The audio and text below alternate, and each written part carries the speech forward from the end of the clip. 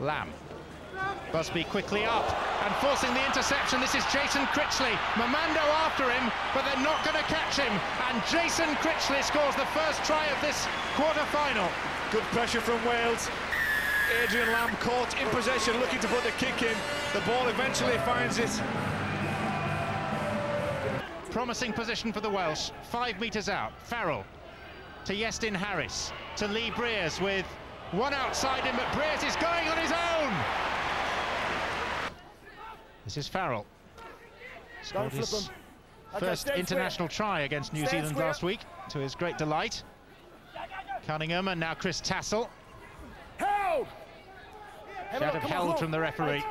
Dean Busby. Trying to go it aloud and getting much closer to the Papua New Guinea line than he might have expected. Cunningham, Iestyn Harris, Briers, and the long pass, Critchley to Wes Davis, is in.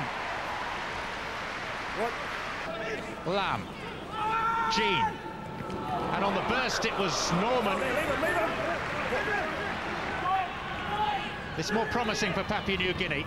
Mamando, well picked up by Nawi.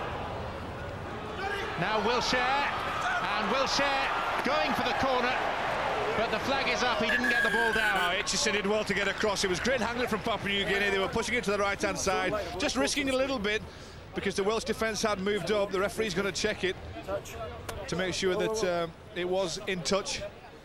But I feel that Aitchison just did enough here to stop Wiltshire scoring the try.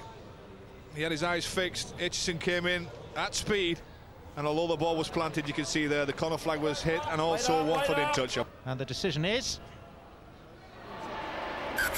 never mind tired people here, there'll be some tired people in Papua New Guinea at 4:30 in the morning watching this. Stanley Jean, outside of his Nawi. He needed someone outside him. And this is Wilshere.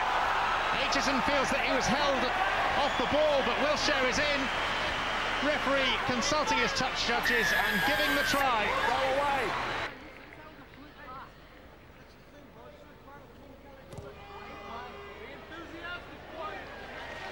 Nice strike. A good try and a great conversion. So Wales, for the second World Cup running, advance to the semi-final stage. Iestyn Harris, the leader on the pitch. The army of supporters delighted.